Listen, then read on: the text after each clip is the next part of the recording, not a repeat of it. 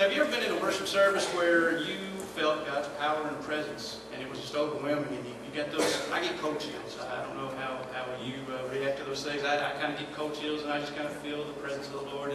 And I'm sure you've had some of those times here at First Baptist. I hope where that you felt that power and experienced the Lord. But on the other hand, if you've been in some of those services where it just felt flat, and you just didn't feel it, you just didn't feel God. Sometimes a lot of people like to point to the difference between those two sermons, two worship experiences, as poor singing, poor choice of song, maybe a lackluster presentation of the sermon. That has to be what it is, because I just didn't feel it this morning. This church just wasn't right. I just didn't feel good this morning. And I would humbly tell you though that I feel that the difference in those two sermons, those worship experiences, I should say, is really in the condition of our own heart. It's not in the presentation up here of what happens. Real worship begins in our heart, and it's only when our heart is right with the Lord that we will experience true worship. The rest is just a show. And I know as an evangelical Bible teaching church, First Baptist Kenton, we understand the true purpose of the church is to, one, our spiritual growth, but then to also, two, evangelize by leading others to a saving knowledge of our Lord Jesus Christ through the gospel of Jesus. Nothing should stop us from that twofold purpose. Still, our authentic worship, which is the joyful praise of the Almighty God, is the force that drives us to do those two things. And unless we learn to stand in awe and wonder of His glory, we'll never have God's passion for our own spiritual growth and maturity, or the heart for evangelism to reach others for Him. The point is, worship must come first. Unfortunately, I believe that one of the problems in the church today is that all too often we worship our work, we work at our play, and we play at our worship. When our worship grows stale, so does our passion for God. The text this morning is in Psalm 95. We'll try to rediscover our passion for God that comes through true worship. But first let me give you a definition, what I feel is my definition of worship. Worship is the reasonable, heartfelt response of those who have known God's grace through salvation and that value Him above anyone or anything else.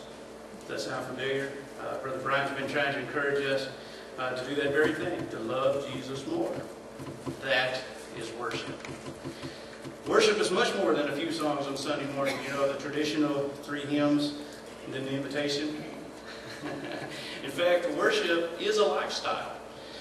Worship is constantly putting God first in what we say, and what we think, and what we do.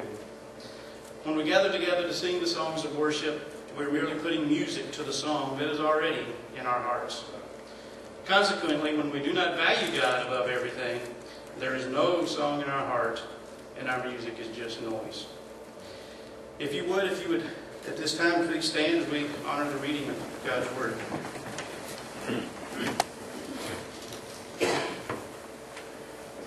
I'll be reading in Psalm 95.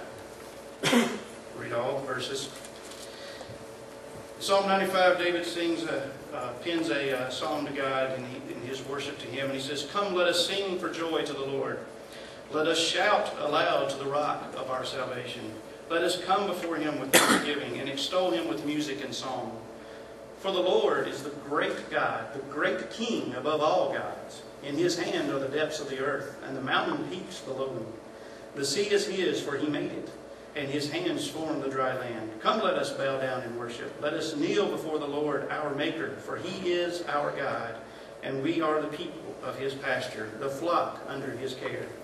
Today, if you hear His voice, do not harden your hearts, as you did at Meribah, as you did that day at Massah in the desert, where your fathers tested and tried me, though they had seen what I did. For 40 years I was angry with that generation. I said, they are a people whose hearts gone astray, and they have not known my ways. So I declare an oath in my anger they shall never enter my rest.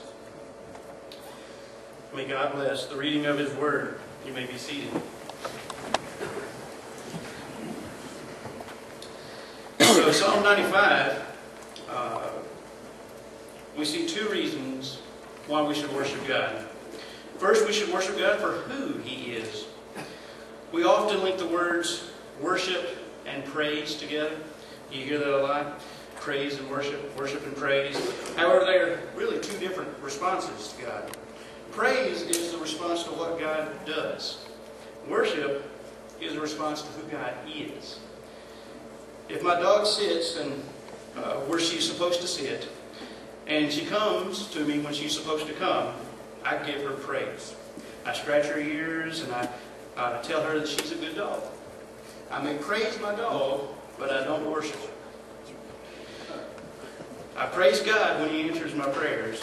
I praise Him in response to how He works and continues to work in my life. But I worship Him for who He is. I worship Him simply because He is God.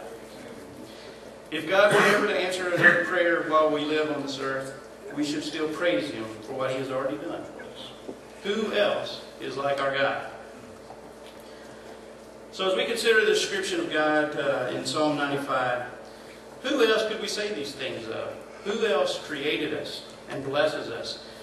Who else or what else could we worship that comes close to God? No one. There is no one. That is why, after the first two of the 10 Commandments, God says, "For I, the Lord your God, am a jealous God." God is jealous when we worship anyone or anything other than Him. God is jealous when we value anyone or anything before Him. Righteous jealousy is a sign of true love. God's jealousy is part of His love for us. I love Peggy more than any other person in the world.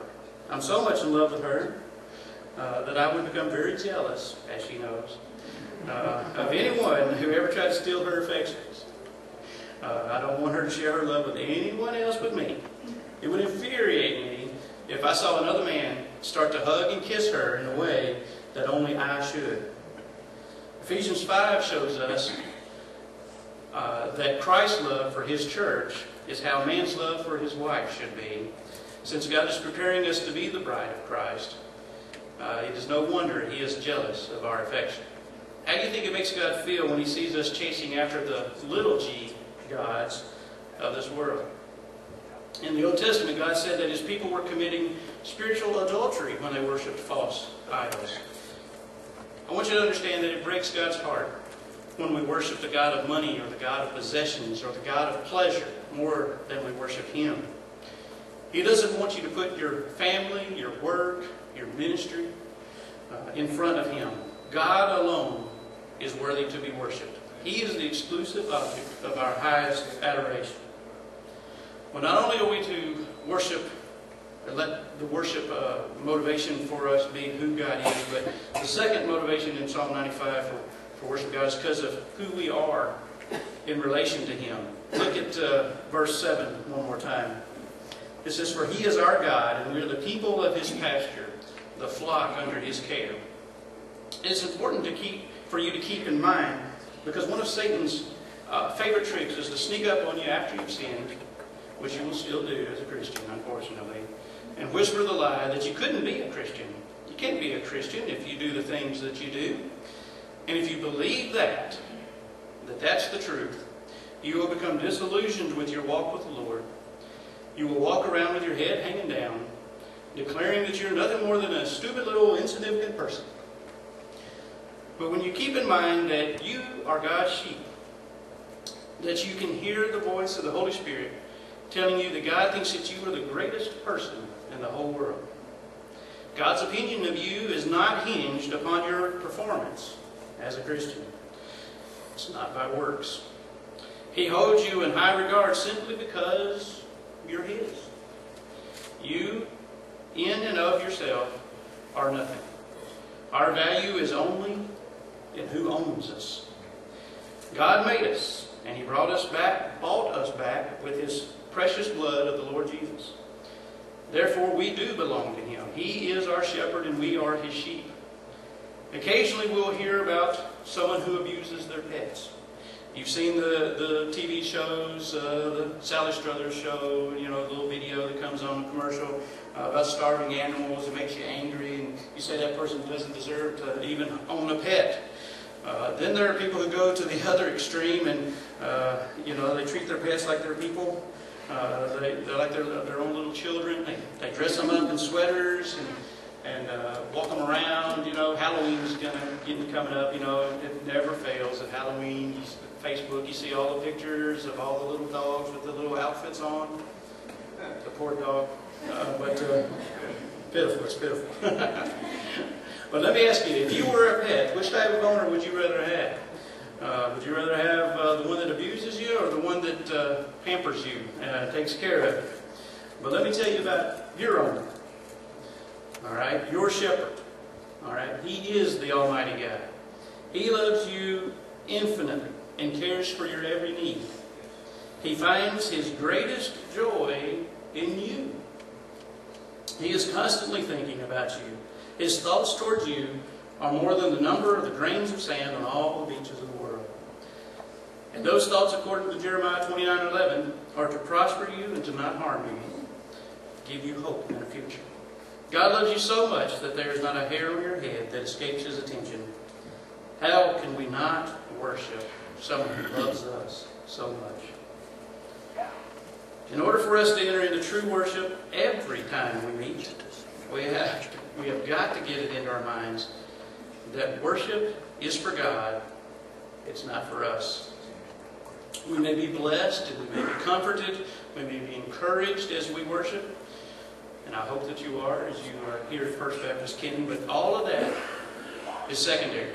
When you enter into the doors of the house of worship, you ought to tell yourself that you are here for the sole purpose of worshiping God. When we leave a worship service, we shouldn't be thinking about whether or not we like the selection of song or if the sermon was any good. Instead, we should ask ourselves if we honored God during the service. We should be wondering if we put our hearts into the worship. Well, not only does this psalm give us the reasons for worship, but it gives us some ways to worship. And this is, I think, very important for us to remember. First of all, we are to worship corporately. Notice the use of the plural pronoun, us, in verse 1 of this psalm. In fact, this psalm uses the phrase, let us, 6 times. It says, let us sing, let us shout, let us come before his presence, let us worship, let us kneel. A survey of the first 5 books of the Bible should convince us that God was very concerned with the way his people worshipped him. He prescribed all the elements and the order of worship, from the construction of the tabernacle and the temple down to the smallest detail of the clothes the priests were to wear. As the Israelites prepared to possess the promised land, God commanded the people that they were not to offer sacrifices wherever they wanted to, as the other nations did. Instead, God commanded them to worship in a place that he would designate. Eventually, that place was identified as Jerusalem. And 3 times a year, the entire nation was commanded to come together to worship the Lord. So to the Jews, worship was considered to be a communal event. For a Jew not to go to Jerusalem to worship as a nation would be considered an act of rebellion. That is why the psalmist concludes this psalm on worship with a call of obedience in verses 7 and then in 11. The psalmist recalls how Israel rebelled and disobeyed God in the wilderness. After the Lord delivered them from slavery in Egypt and brought them to the edge of the promised land, they hardened their hearts. Instead of entering into the fullness of all that God had for them, they wanted to get a new leader and to go back to Egypt. And because of this, they weren't allowed to enter into the promised land for 40 more years. Notice in verse 10 that God said that their problem was a heart condition. The same is true when it comes to worship. God wants us to enter into and experience the fullness of his presence through worship. Instead of doing so, we start to grumble and complain about the style of music or the content or length of the sermon. We find ourselves wishing we'd stayed home in bed rather than being glad that we came to the house of the Lord. And on the way home, all we do is criticize everything that happened at church that day. Brothers and sisters, instead of grumbling and complaining about the music, we ought to be rejoicing that as we ministered unto God through singing, He ministered unto us.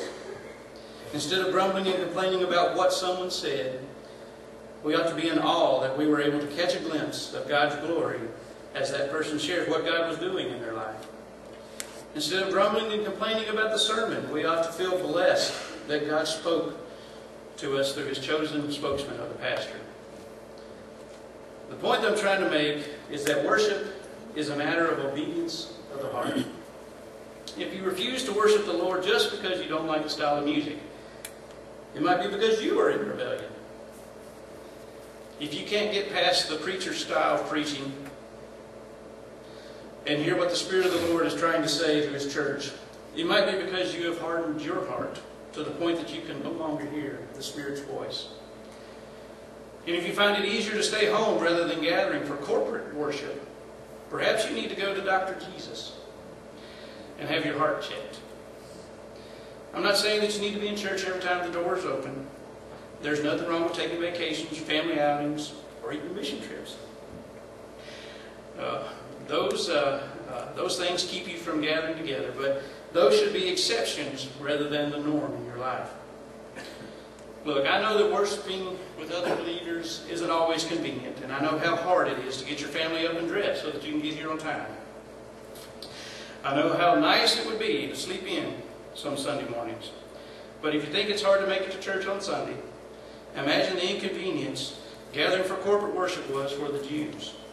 For most of them, the 3 worship holidays meant weeks away from home as they traveled to and from Jerusalem.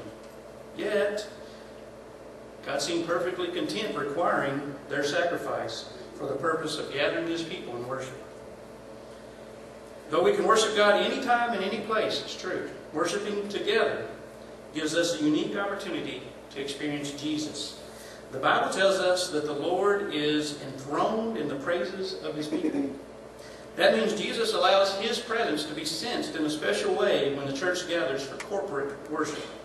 When we gather together for corporate worship, Jesus is actually in our midst, singing praises to the Father alongside us. The prophet Zephaniah gives us a beautiful picture of what Jesus does when He dwells among a worshiping church. In Zephaniah 3:14, he says, "Shout for joy, daughter of Zion. Rejoice with all your heart. The Lord your God is in your midst, exulting with joy over you, dancing with shouts of joy for you." Do you realize that if God were to open our eyes to the heavenly realm, we would have seen the Lord Jesus singing, raising His hands, and dancing with shouts of joy as we sang to our Heavenly Father this morning? Do you think that seeing Jesus worshiping beside you might have changed how you sang this morning? Or had you actually begun to sing in the first place? If you could see Jesus sitting next to you right now, do you think you might fall asleep during the sermon or doodle on your bulletin? I've got a feeling that each and every one of us would have sung like we've never sung before. This is the way every worship service will be for you if you'll remember that Jesus is in our midst. But not only are we to worship God corporately together, secondly, we're to worship Him verbally. Verse 1, we're told to sing and to shout to the Lord. Now, I may not be the brightest bulb in the pack, all right, but one thing I know for sure is that you can't sing or shout without opening your mouth. Amen. Now, I know that many people don't like to sing because they can't sing on key or carry a tune. Well, let me tell you, I do love to sing. That's one thing I love to do. I've sang in a large choir, church choir, for many years, and I've loved every minute of being able to lead in worship through music. Worship music happens to be a passion of mine, obviously. As a result, I've known several good singers over the years and learned under some very talented worship leaders. But let me tell you a little bit about my father-in-law, Peggy's dad. He could not carry a tune in a bucket if it was going to save his life. He is so bad. Peggy's dad's a retired pastor.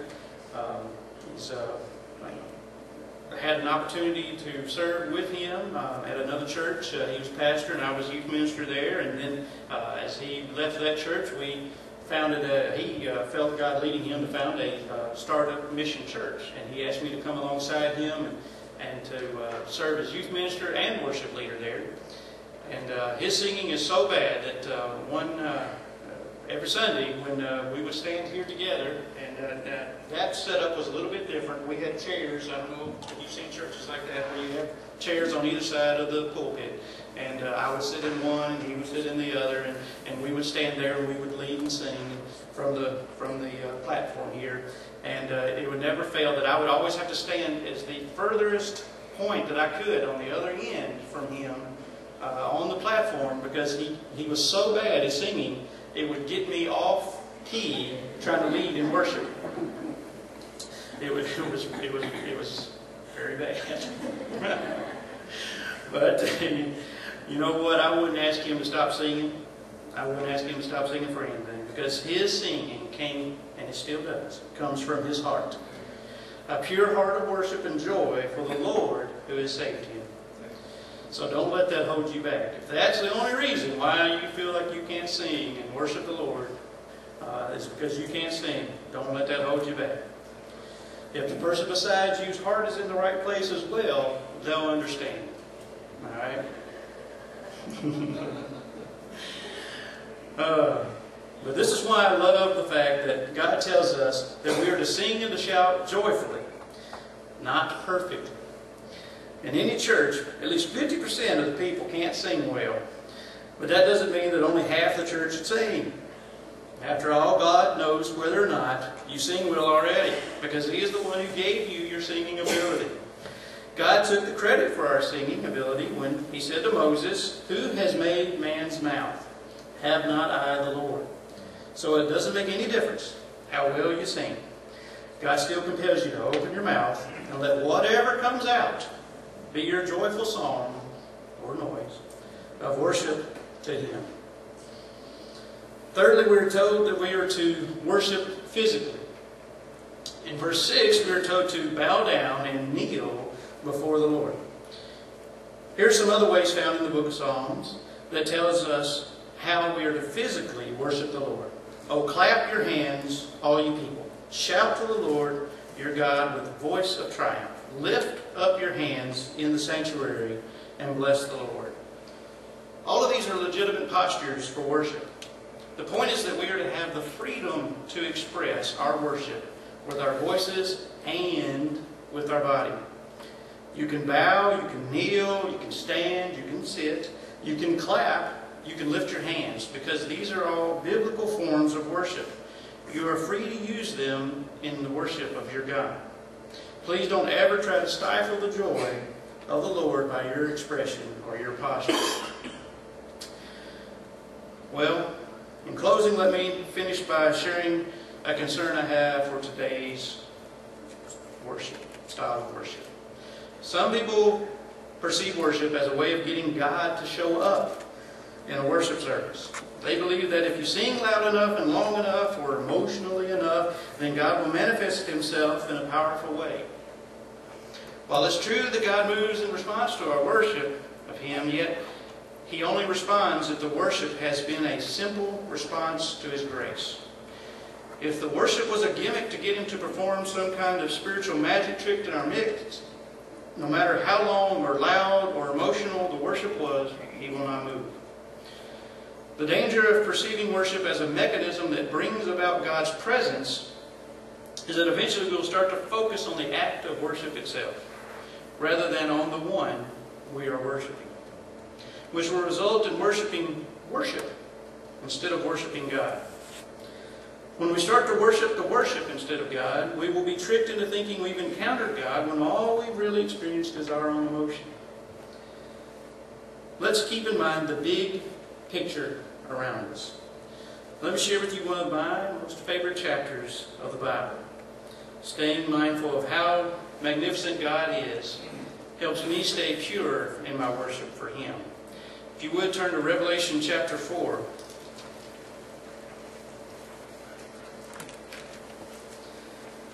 Revelation 4, I'll read all 11 verses.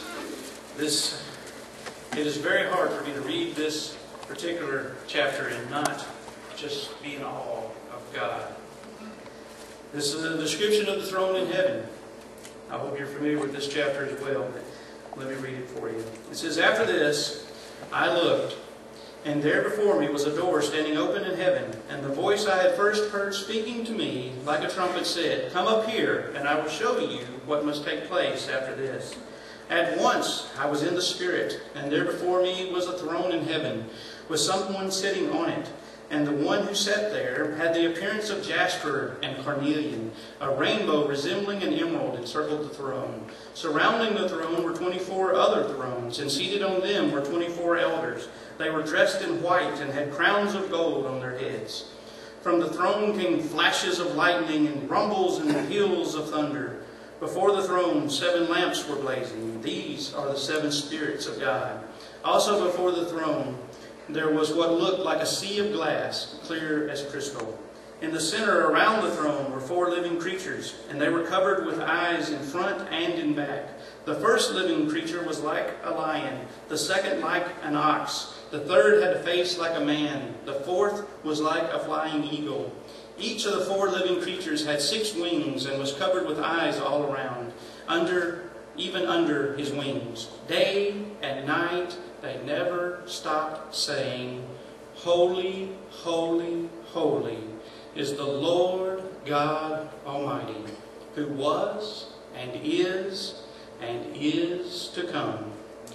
Whenever the living creatures give glory, honor, and thanks to Him who sits on the throne and who lives forever and ever, the 24 elders fall down before Him who sits on the throne and worship Him who lives forever and ever. They lay their crowns before the throne and say, 'You are worthy, our Lord and God, to receive glory and honor and power. For you created all things, and by your will they were created and have their being.'" Maybe this morning you realize that you have stifled your worship, or even affected the worship of those around you by your posture or your attitude. I encourage you to take this opportunity to confess it before the Lord. Get your heart back in tune to Him this morning.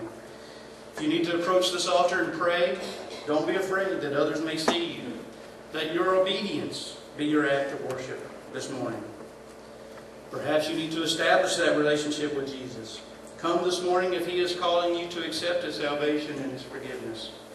My hope and prayer is that when you come to the sanctuary, you will not just feel like you came to church, but that you came and worshiped the Lord your God in spirit and in truth, and that you felt His Spirit with you. You can bow with me as we pray.